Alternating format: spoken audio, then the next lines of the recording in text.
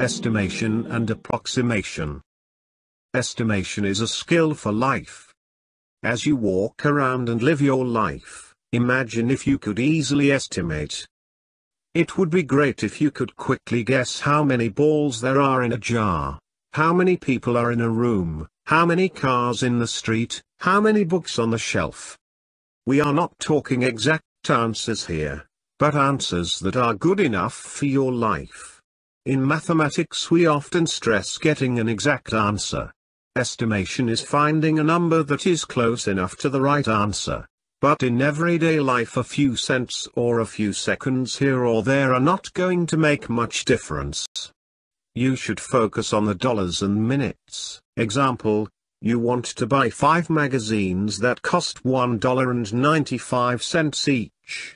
When you go to buy them the cost is $12.25. Is that right? 5 at $1.95 each is about 5 times 2, or about $10. So $12.25 seems too much. Ask to have the total checked. Estimation can save you time, when the calculation does not have to be exact. Example, you want to plant a row of flowers.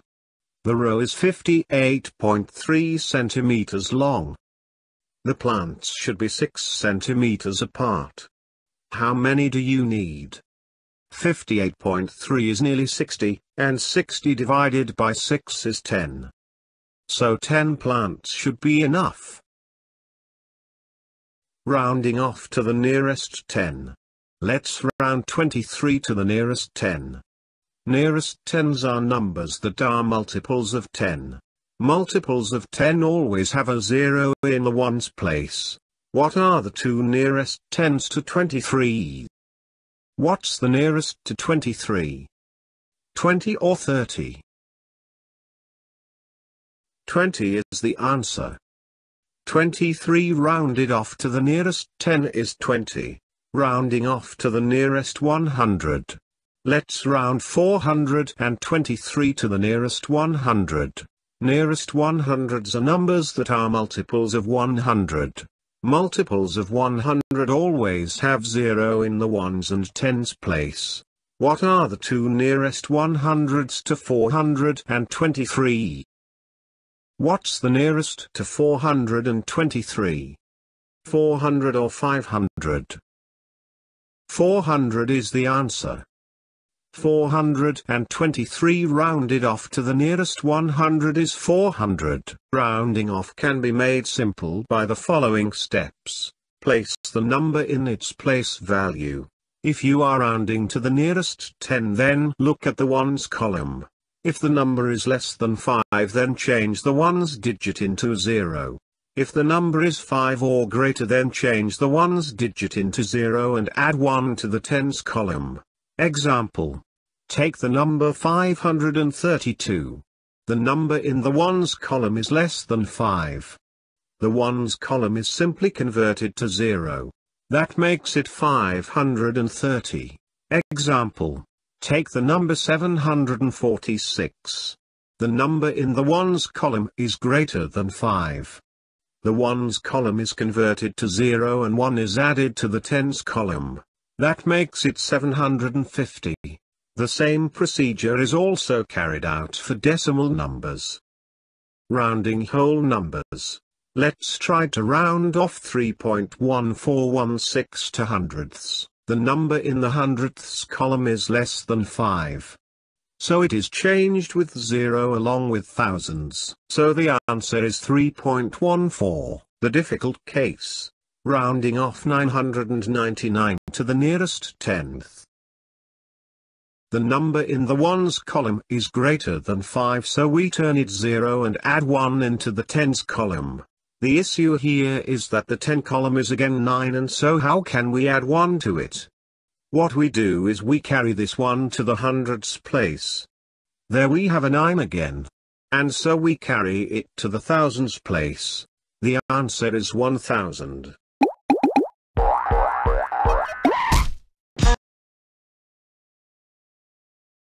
Hi, welcome to Math Antics. In this video, we're going to learn about an important math concept called rounding. To help you understand what rounding is, let's think about how numbers are usually used. Most of the time, numbers are used to represent amounts of things, like how many miles it is to the supermarket, or how many days until your birthday, or how many students went to your high school. How many students went to my high school?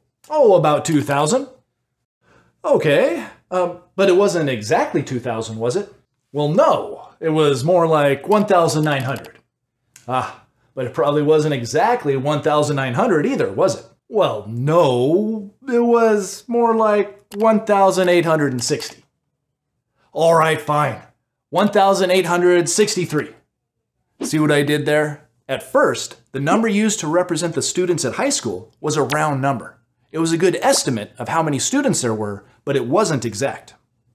The next two numbers were a little closer to the truth, but they were still estimates. Only the final number represented the exact amount of students at the school.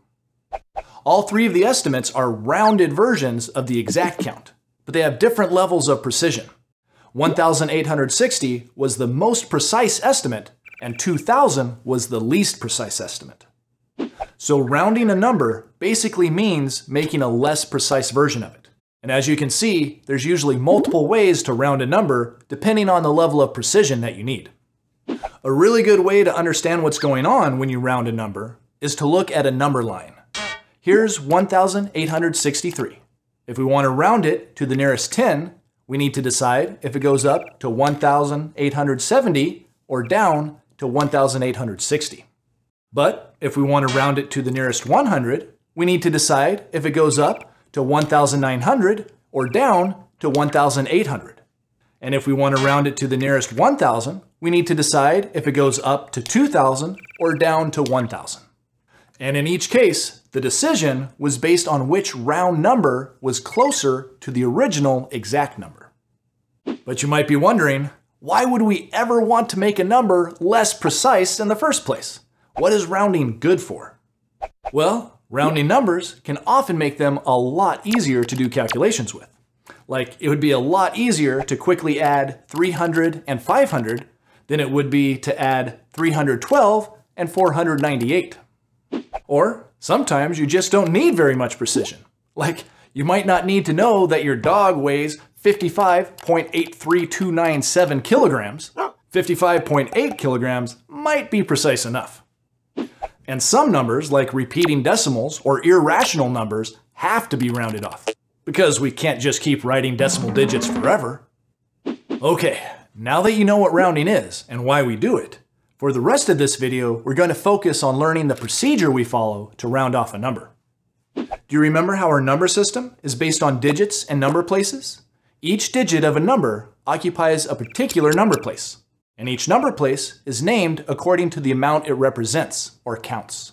And it's important to know those names whenever you're rounding a number, because you'll usually be asked to round to a specific number place. For example, you may be asked to round a number to the nearest 10, or the nearest 100. Or you might be asked to round a number off to the nearest 10th, or 100th. You may even be asked to round to the nearest whole number, which is another way of asking you to round to the ones place. Okay, so when you're asked to round a number, the first step is to pay very close attention to which number place you need to round to. That number place is important because it represents the smallest unit of counting that you're going to keep in your rounded version of the number. In fact, that number place and the digit inside it is so important that I'm going to give it a special name just for this video. Let's call it the target. As I mentioned, rounding a number means making a new, less precise version of it. In that new number, any digits that are in number places smaller than the target will automatically get replaced with zeros. And in most cases, any digits that are in number places larger than the target will automatically be kept the same in the new rounded version. There are some exceptions, as we'll see later in this video. So that seems pretty simple. All the bigger digits you keep, and all the smaller digits you zero. But what about that target digit itself? What do we do with that? Well, we're going to do one of two things. We're either going to keep that digit the same, or we're going to increase it by 1.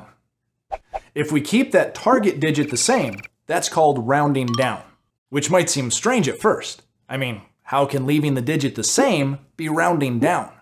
But remember, we're going to automatically replace all of the smaller places with 0. And doing that makes a rounded number smaller, even if the target digit stays the same. On the other hand, increasing the target digit by 1 is called rounding up, since the new rounded number will be larger than the original number. Alright, but how do we decide which to do? How do we know if we keep the target digit the same or increase it by 1? The key is to look at the digit in the next smaller number place, the digit that's just to the right of the target digit. If that digit is less than 5, in other words, if it's a 0, 1, 2, 3, or 4, then we'll leave the target digit the same in the rounded version. But if the digit is a 5 or greater, 5, 6, 7, 8, or 9, then we'll increase the target digit by 1. Okay, so now that you know the basic procedure for rounding numbers, let's try a few specific examples. Here's the first one. Round 24,623 to the nearest hundred. Since we need to round to the nearest hundred, we first need to identify the digit in the hundreds place. That digit is a 6, so that's our target. And we know that any digits to the right of the target will be replaced with zeros in our rounded version. Next, let's decide what to do with the target digit. We either keep it the same or we increase it by 1. To decide, we look at the value of the next digit to the right. Since that digit is only a 2, which is less than 5, we round down, which means that we'll keep the target digit the same in the rounded number. Last, we just keep all the digits in bigger number places the same in the rounded version. There, we've rounded the original number to the nearest hundred, and the answer is 24,600. Let's try another problem. This one has some decimal digits, 32.725, and we're asked to round it to the nearest whole number. That means our target digit is in the ones place. We need to round it to the nearest 1. So any digits to the right of the ones place will just be replaced with zeros in the rounded version. Now, to decide what to do with the target digit, we look at the next digit to the right. Since that digit is a 7, we'll round up this time. That means we'll increase our target digit by 1. And finally, we keep any digits to the left of the target digit the same. In this case, that's just the 3. So we've rounded this number off to 33.000, or just 33, since we don't really need those extra zeros after the decimal point. Ready for one more? Let's round 65.7991 to the nearest hundredth. The first step is to identify the hundredths place as our target. That place contains the digit 9. All the digits in smaller number places will just be replaced with 0 in the rounded version. Next, we need to decide if we leave the target digit the same or increase it by 1. So we look at the digit to the right of the target. It's a 9 also, so we'll definitely be rounding up. But since the target digit is already a 9, raising it by 1 is a little more complicated. When you add 1 to a digit that's already 9, you need to change it to 0 and increase the digit in the next bigger number place by 1. So that means that our target digit will become 0, and we need to increase the digit in the next bigger number place.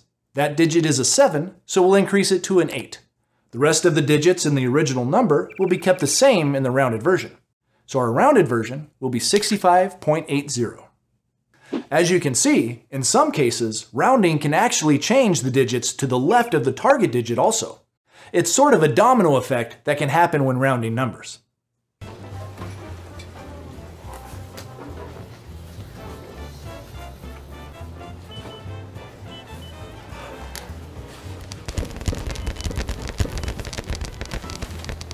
If you have a lot of 9s, rounding can bump them all up like a chain reaction. Like, what if you need to round 1,999,999 to the nearest 10? The 9 in the ones place tells us that we need to round our target digit up by 1, but it's already a 9, so we need to 0 it and increase the next number place. But that's already a 9, so we need to 0 it and increase the next number place. But that's already a 9, and so the pattern continues until we end up with 2 million as our final rounded number. So sometimes, rounding a number is pretty simple, and other times, it's a little more involved. The key is to remember the rule that if the digit to the right of the target is less than 5, we leave the target digit the same. But if it's 5 or more, we increase the target digit by 1, even if that causes a chain reaction with the bigger number places. All right, So now you know a lot about rounding numbers.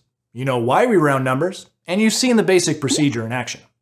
But just watching a video about rounding isn't enough to get really good at it. The only way to do that is to practice. So be sure to try rounding some numbers on your own. In fact, rounding is such an important math skill that you should probably practice it a lot until you've really got it mastered.